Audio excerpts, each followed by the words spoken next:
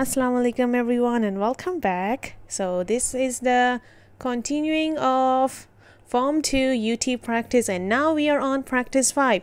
Now practice 5 is the easiest mark that you can get. This will be 2 or 4 marks. I also forgot. There will be around 2 or more questions as well. I can't tell you exactly, of course. So now what you have to do in these kinds of question is that you will be given 2 different numbers, and then you have to compare like which one is smaller or which one is bigger. I'm so sorry, I'm just out, so the background voice is a little not okay. So here 6 and 68, which one is bigger?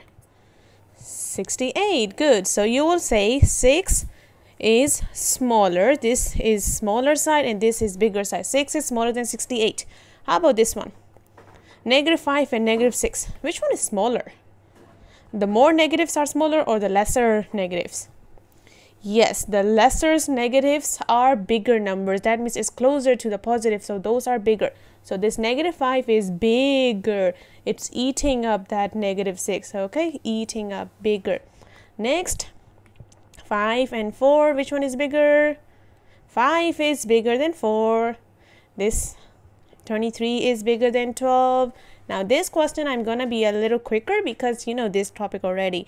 And then here this is positive and this is negative. Of course positive is bigger than negative, so you will write -56 is smaller than 56, positive 56. Same here. Which one is bigger? Which one is smaller? -6 is bigger. -8 is smaller, so -8 is less than -6. Continue. 18 is bigger than 16. 25 is positive, -26 is a negative, so positive is bigger than negative.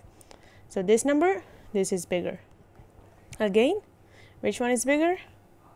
And then bigger. And how about this? Very big numbers. They are both negatives.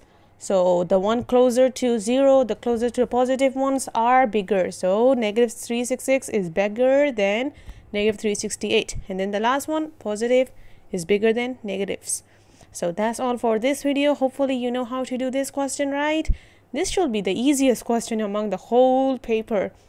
Nobody should get this wrong. Okay, so that's all for this one. Thank you guys, and see you in next practice.